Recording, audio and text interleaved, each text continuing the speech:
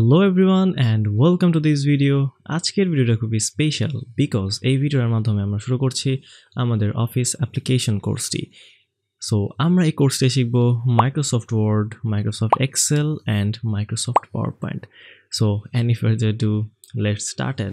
So আমরা normally first of all start করি Microsoft word থেকেই, মানে আমরা যে অফলাইন ট্রেনিংটা করাই সেখানে আমরা ওয়ার্ড শিখি বিকজ এটা খুব ইজি একটা সফটওয়্যার। তাহলে আমরা এখানেও মাইক্রোসফট ওয়ার্ড থেকে স্টার্ট করি। তো আমরা আমাদের টাস্ক বার থেকে মাইক্রোসফট ওয়ার্ডটি ওপেন করে নিচ্ছি। ওপেন করার পরে সেম আমরা এমন একটা ইন্টারফেস দেখতে পাবো। তো নিচের দিকে যদি দেখি এগুলা হচ্ছে রিসেন্ট ওয়ার্ক, মানে আমরা যে রিসেন্ট কাজগুলো করেছি সেগুলো এখানে দেখা যাবে। এগুলো হচ্ছে কিছু টেমপ্লেট, যাই হোক টেমপ্লেট আমরা যাচ্ছি না, আমরা জাস্ট একটা নিব ব্ল্যাঙ্ক ডকুমেন্ট।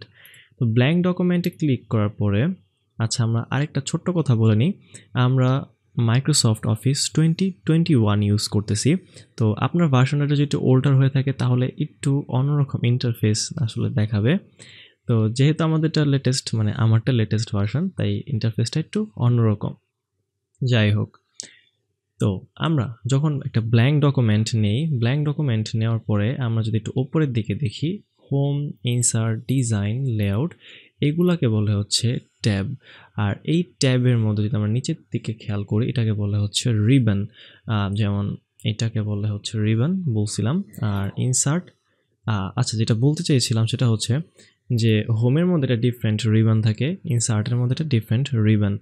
আর এই রিবনের দিকে যদি আমরা দেখি এখানে কিন্তু এক একটা মার্ক করা আছে, মানে বুঝাইতেছে যে এইটা একটা গ্রুপ, এইটা একটা গ্রুপ, এটা গ্রুপ। আর এই গ্রুপের মধ্যে রয়েছে ছোট ছোট টুলসগুলা। ওকে, যেমন এখানে কি পেস্ট, কাট, কপি, ফরম্যাট, প্রিন্টার, যাই হোক। আর এখানে যে আমাদের অ্যাক্টিভ এরিয়াটা, মানে এটা হচ্ছে আমাদের কার্সর পয়েন্টার, যেখান থেকে আমরা চাইলে কি আমাদের টেক্সটগুলো লেখা স্টার্ট করতে পারবো। তো আমরা এখানে কিছু টেক্সট লিখি, কোয়াল RAND first bracket 10, 5 bracket close, inter. তো আমরা এখানে কিছু র্যান্ডম টেক্সট লিখলাম। লেখার পরে আমরা যদি একটু জুম আউট করি, যাই হোক আমরা শর্টকাটের মাধ্যমে করছি, তো এটা জুম আউট কীভাবে করে অবশ্যই দেখব। আচ্ছা, তো জুম আউট করার পর আমরা এখানে দেখবো যে আমরা যে টেক্সটগুলো লিখেছি এটা 2টা পেজের মধ্যে চলে গেছে। আর এটা আসলে কেন আমরা করলাম, বিকজ আমরা হচ্ছে নিচের এই অংশটা দেখব। আর আজকে যেহেতু আমাদের প্রথম ক্লাস, তো বেশি আমরা টুলস দেখব না, শুধুমাত্র আমাদের বেসিক যে ইন্টারফেসটা রয়েছে সেটা একটু ধারণা নিব। যাই হোক, তো এখানে আমাদের 2টা পেজ আছে, আমরা 2টা পেজের 2 নাম্বারটার মধ্যে আছি। যে আমাদের কার্সরটা যদি 1 নাম্বার পেজ অ্যাক্টিভ থাকতো তাহলে এখানে কি দেখাচ্ছে যে পেজ 1 of 2। ওকে, আর এখানে হচ্ছে 797, মানে 797টা ওয়ার্ড এখানে রয়েছে। ওকে, সেমভাবে আমরা যদি একটু রাইট সাইডের দিকে আসি, রাইট সাইডে হচ্ছে এটাকে বলা হচ্ছে ভিউ মোড। ভিউ মোডের মধ্যে আমরা এখানে দেখতে পাবো আমরা ফার্স্ট অফ অল যেটা আমাদের ডিফল্ট দেওয়া থাকে সেটা হচ্ছে প্রিন্ট লেআউট, আর এটা হচ্ছে রিড মোড, আর এটা হচ্ছে ওয়েব লেআউট। তো আমরা যদি এখান থেকে ভিউ মোডে ক্লিক করি, ভিউ মোডে ক্লিক করার পরে কিন্তু ভিউ মোড না, রিড মোড। তো রিড মোডে ক্লিক করার পর আমাদের কিন্তু লেআউটটা চেঞ্জ হয়ে গেছে, আমাদের পেজের লেআউট চেঞ্জ হয়ে গেছে।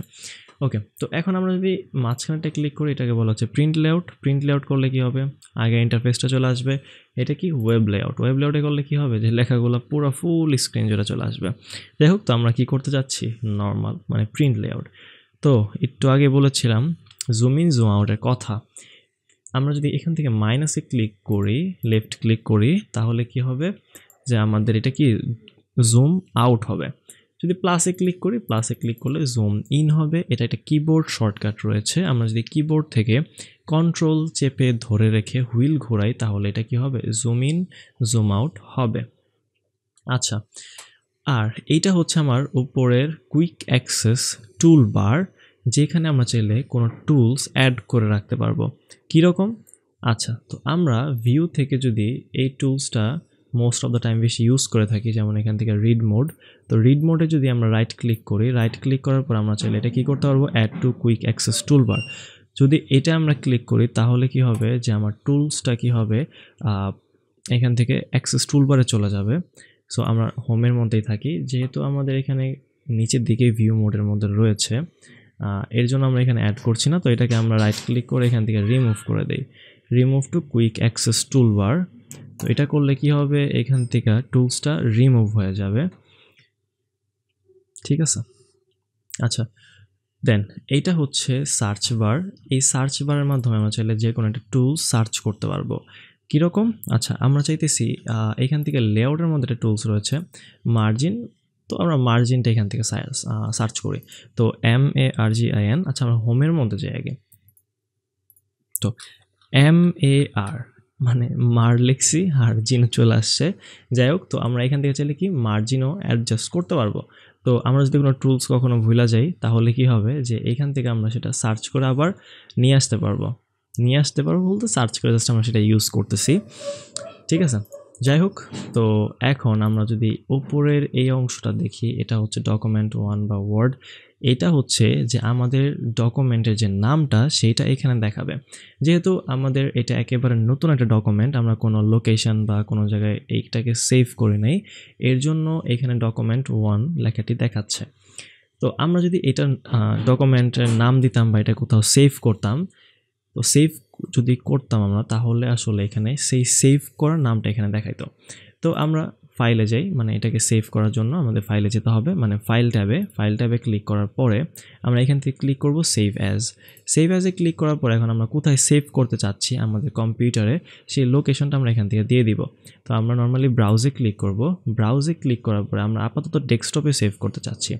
সো এর জন্য আমরা সিলেক্ট করে নেব কি ডেস্কটপ ক্লিক করার পরে আমরা এখন এইখান থেকে যদি ফোল্ডার থাকে তাহলে সেই ফোল্ডারটা আমরা এখান থেকে নেব। আর যেহেতু ফোল্ডার আমরা আসলে ক্রিয়েট করি নাই, আমরা চাইলে এখান থেকে ফোল্ডার ক্রিয়েট করতে পারি। মাউসের রাইট ক্লিক করার পরে নিউতে যাওয়ার পরে আমরা একটা ফোল্ডার চাইলে নিতে পারি, কোনো সমস্যা নাই। তো আমরা 12 লিখলাম, এটা আমার ফোল্ডারের নাম। দেন হচ্ছে আমরা ইন্টার প্রেস করলে এটা সেভ হয়ে যাবে। সেভ করার পর আমরা এই ফোল্ডারটিকে করব ওপেন। ডাবল ক্লিক করার পরে এখন আমরা এখান থেকে জাস্ট সিম্পল ফাইল নেমটা চেঞ্জ করে দিব। তো ফাইল নেম চেঞ্জ জাস্ট একটা ক্লিক করলেই এটা সিলেক্ট হয়ে যাবে। এখন আমরা কি নাম দিতে চাচ্ছি সেটা দিব। তো আমরা Class-1 দিই, CLASS Class-1 দেওয়ার পরে জাস্ট এখান থেকে সিম্পলি আমরা সেভে ক্লিক করে দিব।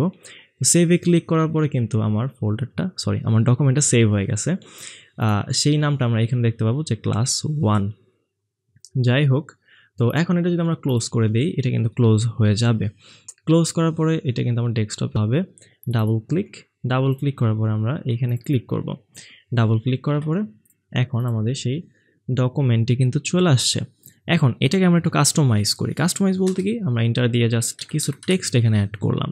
সামথিং আমরা যে কোনো টেক্সট এখানে অ্যাড করার পরে এখন আমরা এটাকে আবার নতুন করে সেভ করতে চাচ্ছি। নতুন সেভ বলতে এখন একটা বিষয় খেয়াল রাখতে হবে যে আমরা এতটুকু অংশ কিন্তু সেভ করিনি, আর বাকি যে আগের অংশগুলো ছিল সেগুলো কিন্তু সেভ রয়েছে। সো এখন আমরা কি করব? এখন আমরা শুধুমাত্র করে দিব ফাইলে থেকে সেভ অ্যাজের প্রয়োজন নাই, বিকজ আমরা অলরেডি কিন্তু একটা লোকেশন দিয়ে রাখছি। সেই দিয়ে রাখা লোকেশনের মধ্যে আমরা এটাকে আবার সেভ করব। এর জন্য আমরা কি প্রেস করে দিব? সেভ প্রেস করে দিব। ক্লিয়ার? আর এখানে কিন্তু ওই আমাদের নামটাই কিন্তু দেখাচ্ছে, আর সেই ডকুমেন্টের মধ্যে কিন্তু সেভ হয়েছে। তো আমরা এটা ক্লোজ করে দেখি ঠিক আছে নাকি। এটা ক্লোজ করে দিই, এখান থেকে ডাবল ক্লিক। সো ঠিক আছে, আর আমাদের নতুন টেক্সটটা এখানে রয়ে গেছে। So this is all for today. যদি ভিডিওটা ভালো লাগে থাকে তাহলে অবশ্যই লাইক, কমেন্ট অ্যান্ড সাবস্ক্রাইব করবেন। Thank you.